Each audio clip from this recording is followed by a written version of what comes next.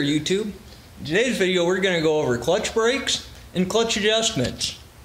Now this is going to be a pretty tight confined area that we're working in. It's very dark under there. Hopefully I can get good footage of installing this. If not, I apologize, but I'll do my best to try to get this on film, and if it looks like we're getting pretty decent footage, then I'll go ahead and cover the clutch adjustment as well. That's something I've been asked to do many times, but it's kind of a difficult thing to try to record. Most times that I've tried to do it in the past, I just kind of get frustrated trying to record it, and I say screw it and get the job done, move on to the next thing. So hopefully this time we'll get some footage on that for you, and hopefully it'll help you out. Anyway, let's get to it. These are clutch brakes. What their job is to stop the input shaft of the transmission from spinning so you can put it in gear. On these large trucks, there's not synchros in the transmission. The gears need to be turning at the same speed to engage. So when you're stopped and your input shaft is spinning, there's a lot of mass and inertia inside that transmission. You need to be able to stop the transmission from spinning in order to put it in gear. Now this is a common failure that you see on clutch brakes. This whole assembly is engaged into the input shaft by these two little teeth. What happens is if you apply too much of a torque load to these teeth will snap off, and then they're no longer connected to the input shaft, meaning that they will no longer work. If your clutch brake suddenly stops working, you can remove the inspection cover, and if this clutch brake spins freely without turning the input shaft, this is your problem. I had a lot of grease and stuff packed around this. I think I've been over greasing the blowout bearing, and I think that was part of the reason why we had this failure. It is also possible that I could have the input shaft seal leaking on the transmission, but it appeared to be mostly just grease. We cleaned it up. I'm going to install this new clutch brake. Be sure to check this next time we do a service on the truck, and make sure that this isn't all packed full of grease again. Now these are both two-piece clutch brakes. If you need to remove a one-piece clutch brake, meaning that there's not a split in them, place to take them apart, you have to literally cut this off. It's a rather labor-intensive job, and it's not very fun. Generally what you do is you nibble away at this at a torch until you get it down close, and then you split it the rest of the way using a chisel. It's not a very ideal thing to do, but with this style, you can drive this roll pin back out. Basically, this has got kind of a Z-notch here that's what mechanically holds it. And then there's a little roll pin that you drive in from the side here that keeps this located on here so that it doesn't come apart. Now there is a couple different types of two-piece clutch brakes. There's a style that's hinged on one end, and then it has a button with a roll pin that presses down through the center. I do not like that style. I've seen them come apart too many times, and basically the clutch brake just flies off the input shaft going down the road, and clutch brake stops working. You take the inspection cover off, and there the clutch brake is lying on top of the inspection cover. So I do not suggest using that hinge type. There is also a hinged type that has a Allen set screw that comes in like this. That type is okay, but I do feel that this is the best style of clutch brake. This is the Babcock two-piece clutch brake. Basically all you need to know when you order one of these is what size your input shaft is. Other than that, they're all the same. It's a very common part and pretty easy to find. Now this particular one, seems how the tabs were broken off. This thing just kind of kept wanting to roll around on me while I was trying to drive the pins out. It was being a pain in the ass, so basically what I did is I just took a cheap Harbor Freight impact socket and I cut a groove in it so that I could basically stick it over here, and then I just snapped that roll pin off so I could get the old one out. You can see the roll pin snapped off in there. And that's how I got this one out. But generally, if it'll cooperate, you can just drive these roll pins back out with a hammer and a punch. But this one wasn't wanting to cooperate, so that's the way I did it, and it actually worked quite well. Okay, you can see that I've got the the clutch brake on the input shaft now. So the shiny thing there is the input shaft. Then right there we've got the clutch brake. You can see the roll pin there and the other roll pin there. We need to drive those two roll pins in to set this thing in place. And then that right there is our throwout bearing. And we're just get these roll pins drove in here and go from there. Okay, now you can see that we've got both of our roll pins installed. Now it's time to check the clutch adjustment. Now the spec on most Eaton clutches is between 490 thousandths clearance to 560 thousandths clearance between the clutch brake and the throwout bearing. Now 500 thousandths is a ½ inch. Most people don't have feeler gauges that big, but what they do have is a ½ inch drive extension. Now do be aware that even though it's a ½ inch drive extension, it might not actually measure a ½ inch. This ½ inch extension measures 491 thousandths. So that puts us right on the bottom edge of our spec for our clutch adjustment.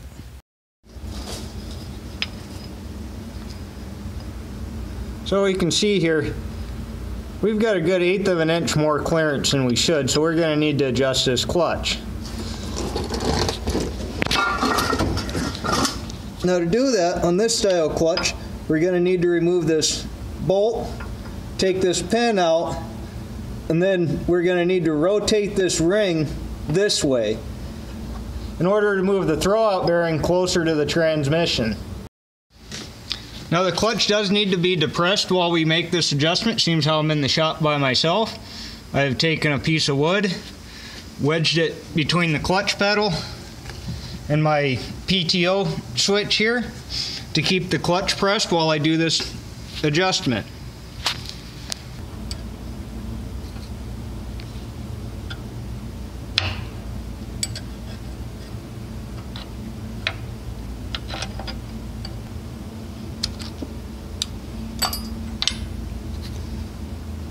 I apologize for all the shaky camera here. It's just I can't really get the camera on a mount in a place where you guys can see this.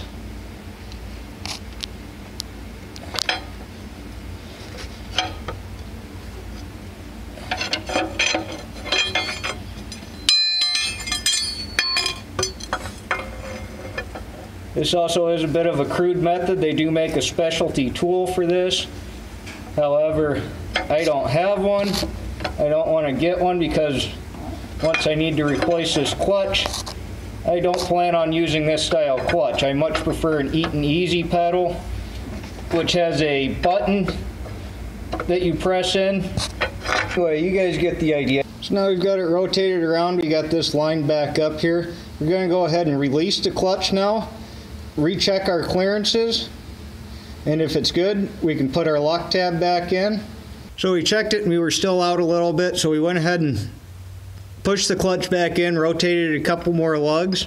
We can now see that our ½ inch extension fits in here just like it should, meaning that it's a little bit loose, so I'd say we're a little closer to 500 thousandths rather than 490 thousandths, so I'm pretty happy with that. We're going to leave it there.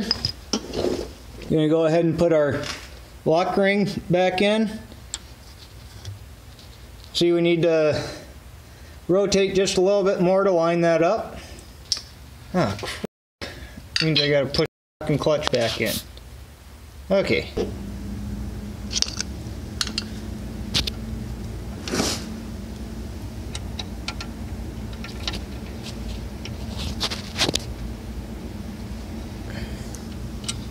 Go ahead and tighten that down.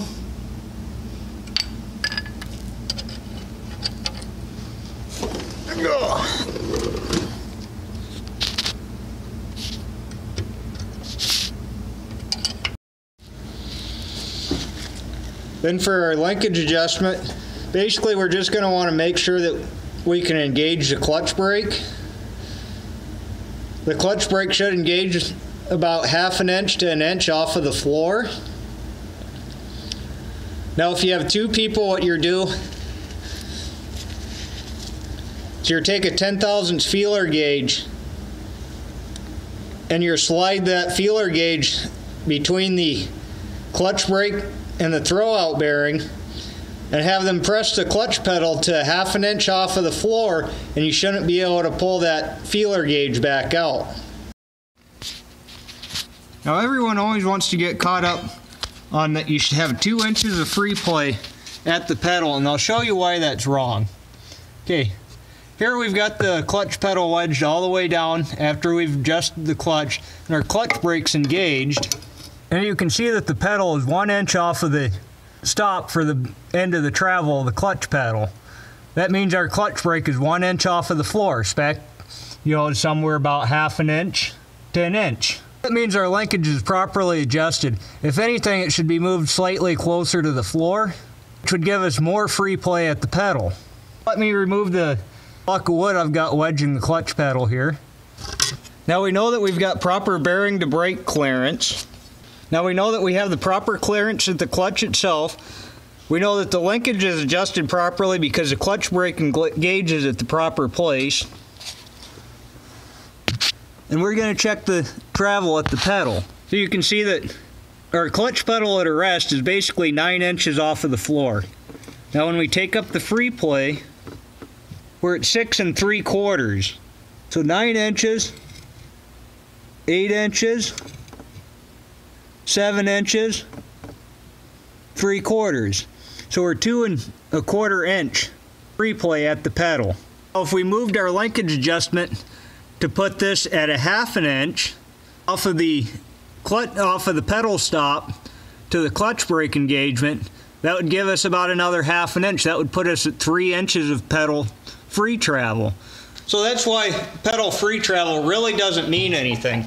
Now, once your clutch linkage is adjusted properly, you should never have to mess with it again. So it can be an indication of your clutch adjustment. As your clutch wears, you're going to lose free play on the clutch. So it seems how your linkage never changes. It is an indication when you need to do a clutch adjustment, but 2 inches of pedal travel does not mean everything. You always hear your clutch should have 2 inches of free travel at the pedal, but really that's not the important thing. The important thing is the clearance from the clutch brake to the throwout bearing. And that's the measurement that you need to be concerned about. Once you set up your clutch properly and you've set your linkage properly, you can use pedal free play as a reference, but pedal free play doesn't mean everything. You hear a lot of people say, you need to have 2 inches of pedal free play. If you don't have 2 inches of pedal free play, or you have too much free play, your clutch needs to be adjusted. That's not necessarily true. You need to verify that your measurement between your clutch brake and your throwout bearing is correct, and that's the measurement that you need to worry about. Anyway, I hope I was able to get some good footage on this for you. If not, I apologize. I'm sure it's probably going to be a little bit shaky while I was under the truck. It's very hard to try to record in that tight space and still try to work and move and be able to see what you're doing yourself and stuff like that. So hopefully I got some good footage for you. And I hope you guys will like, comment, subscribe down below. Thank you. Have a good day.